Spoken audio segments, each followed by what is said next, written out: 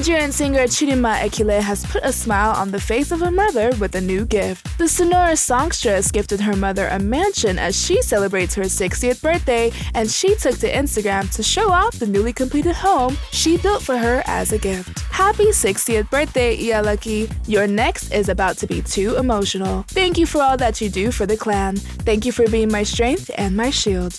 You will never love another woman like you love me. I saw we go be, I saw we good day.